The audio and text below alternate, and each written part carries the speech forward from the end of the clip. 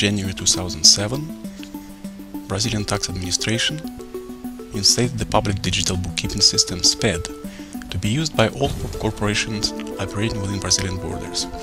SPED is a web-based system that consolidates the receipt, validation, storage and authentication of corporate, commercial and tax records and documents. SPED comprises three sub-projects: Accounting SPED, Tax SPED and the Electronic Tax Invoice (NFE). The aim of the system is to integrate the action of the tax authorities on the federal, state, federal, district and municipal tax levels by sharing accounting and tax information, thus expediting the identification of tax offenses.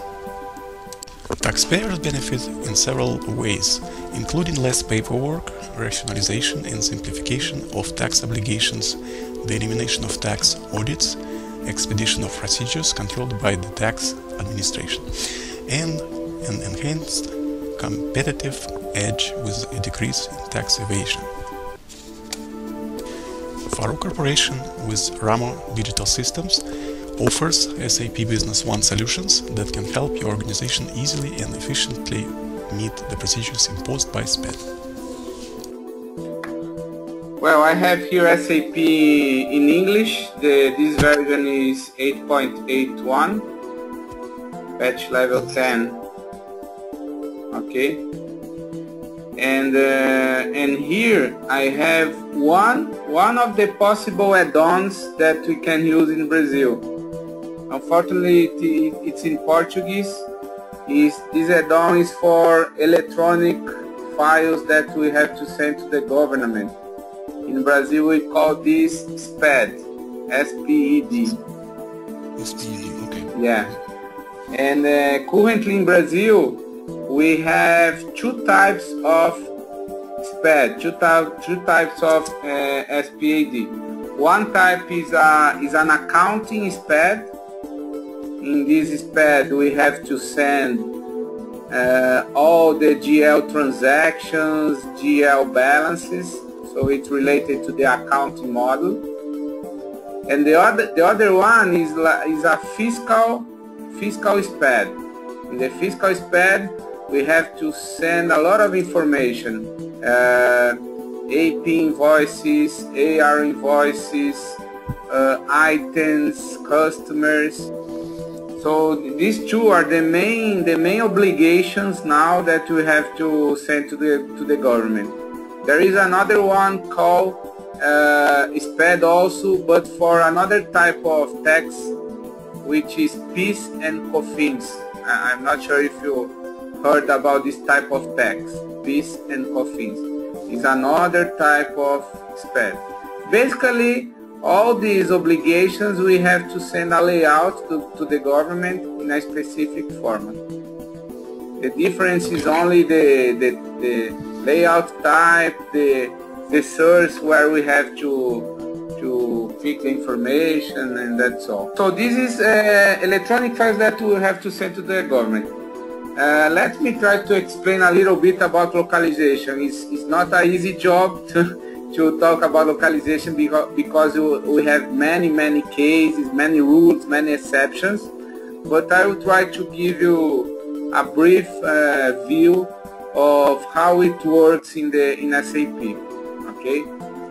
Well, basically, I will show you how it works in the AR invoice or AP invoice. Okay. Okay. Let me open here the screen. Okay. Okay. Well, we have in SAP a function called tax determination. What is this function, tax determination? It's how Business One find out the right tax code to the AR invoice or to the AP invoice. So let me show you first how a user input an invoice in SAP. We have to choose the customer. Okay, I choose the customer here. Then I choose the item. Okay. I have quantity, price. But with the customer and the item, it's not enough to find out which tax code will be determined.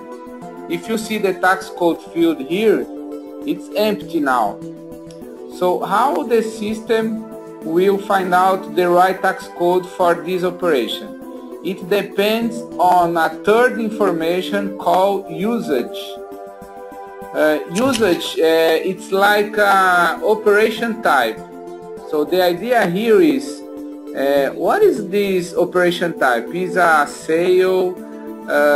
Is a sale to a consumer? It's a sale to a resale company? I'm sending material to demonstration. I'm sending material to benefiting. And let me see other cases. Okay, it's a tax complementary invoice. So depending on the type of the operation, which in SAP is called usage, the system will determine the tax code.